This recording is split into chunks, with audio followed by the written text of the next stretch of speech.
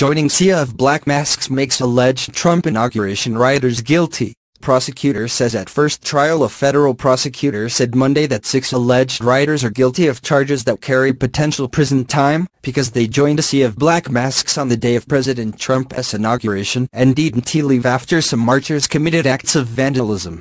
Assistant U.S. Attorney Jennifer Kirchhoff admitted there is no evidence that any of the 6 committed vandalism in downtown Washington, and focused her opening trial remarks instead on fear the larger group caused locals as some activists damaged shop windows and vehicles. In her opening statement, Kirchhoff used the term sea of black masks 6 times to describe a march that lasted about 30 minutes before being partially surrounded by police, who arrested more than 230 activists, reporters and legal observers. "You don't have to be the one who breaks the window to be guilty," she said. "By anonymizing people who did smash windows," she said, "they actively helped those with the hammers and crowbars." Starbucks customers dove for cover beneath tables as plate glass windows rained down on them. A police officer was injured as he attempted to stop someone throwing chairs. "Glass bottles are being thrown at people simply standing nearby," Kirchhoff said. A massive group, hundreds of people, formed a black bloc, a group dressed all alike, she said. "This was not some sort of spontaneous gathering. This was planned." Come to Logan Circle at 10 a.m. Anti-fascist, anti-capitalism bloc, wear all black. The trial is the first for alleged Trump inauguration rioters, and the courtroom ran out of seats, requiring an overflow room for journalists, interested attorneys and activists with half-shaved heads and nose rings. Unlike crowded pre-trial hearings, standing was not allowed. The initial case is a major test for prosecutors who sought to force plea deals featuring unsupervised probation by bringing charges that could carry 61 years in prison. Just 19 people took the plea deal, leaving a long series of group trials stretched over 2 years. The initial 6 defendants volunteered for the first trial, and the group includes 2 volunteer medics and an independent journalist.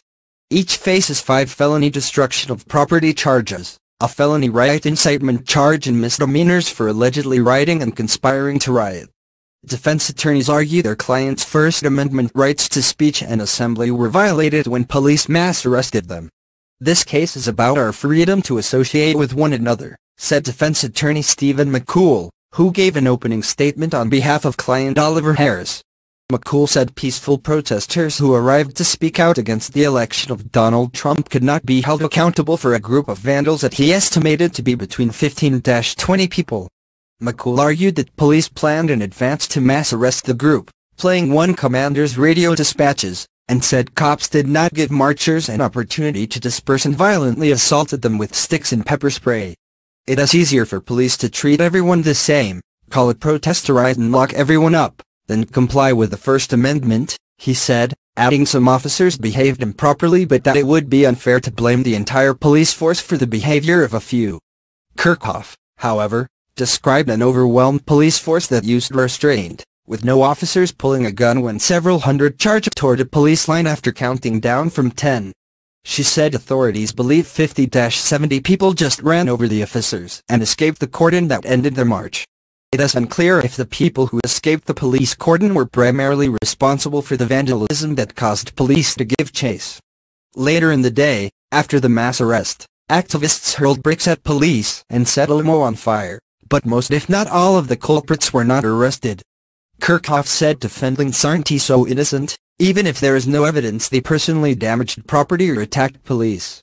3 of the initial defendants, Oliver Harris, Jennifer Armento and Christina Simmons, wore black and changed their clothes after police surrounded the march and doused them in